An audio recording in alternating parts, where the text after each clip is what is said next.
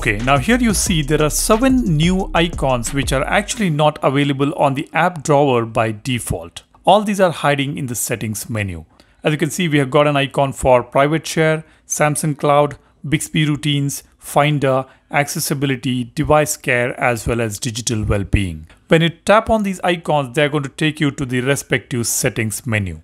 It becomes very easy to access these specific settings by just tapping on these icons. But for that, you need to bring them onto the home screen or to the app drawer. Now let's see how to do that. The first one is private share. To bring this onto the app drawer, what you need to do is just go to settings, biometrics and security. Here when you scroll down, you will see private share option. Just tap on this. Now the private share feature is opened. Here you will see a settings option on the top right corner.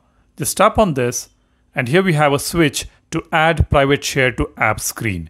When you turn on the switch, you will see this all new icon sitting there on the app drawer, and you can just press and hold on that to add it to the home screen as usual. Now this is the same process to bring the rest of the app icons as well. Now let's see how to bring Samsung Cloud icon on the home screen. Let's go to settings. Let's go to accounts and backup. Here all the way down we have Samsung Cloud. Tap on that. On the top right corner, you see this 3 dot. Tap on this and go to settings. Again, here we have a switch to add Samsung Cloud to app screen. Just turn on the switch and you will see this app icon on the app drawer, and then you bring it to the home screen. Likewise, let's go to Bixby routines now. Let's go to the settings. Let's go to advanced features. You've got Bixby routines here. Now again, tap on this 3 dot button on the top right corner. Go to settings. Here we have show Bixby routines on app screen. Enable this toggle. We are good to go. We have got this all new icon on the app drawer which you can bring it to the home screen.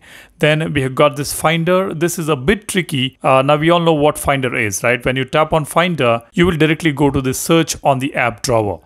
Now to bring this icon here, what you need to do is first you go to the app drawer and then tap on search. This is when you need to tap on this 3 dot button on the top right corner. Without tapping on search, if you tap on this 3 dots on the top right corner and go to settings, you will not get that option to create the app icon on the home screen. So do exactly this. Go to app drawer, tap on search.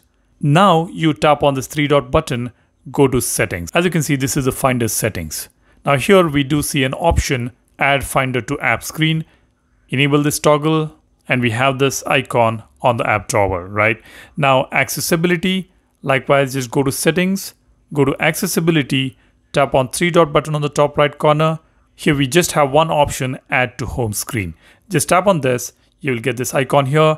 Then device care, go to settings. Here you go to battery and device care, tap on the 3 dots. On the top, you'll see add apps to the home screen. Here you are seeing remove from app screen because I have already enabled it. If you have not enabled it, you will get add app to the home screen. So you know what to do if you want to remove that app icon from the app drawer, right? Now let's go back.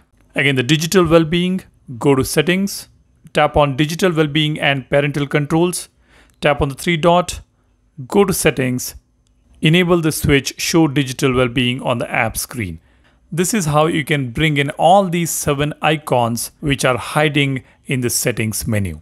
That's about it. You guys let me know what do you think about bringing all these new app icons from the settings menu to the home screen, whether they're going to serve any purpose, whether they're going to be useful. Do let me know in the comment section below.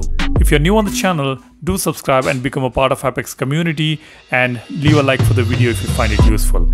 Thanks again for watching. You guys take care and stay safe. I will see you in the next one. Cheers. Bye-bye.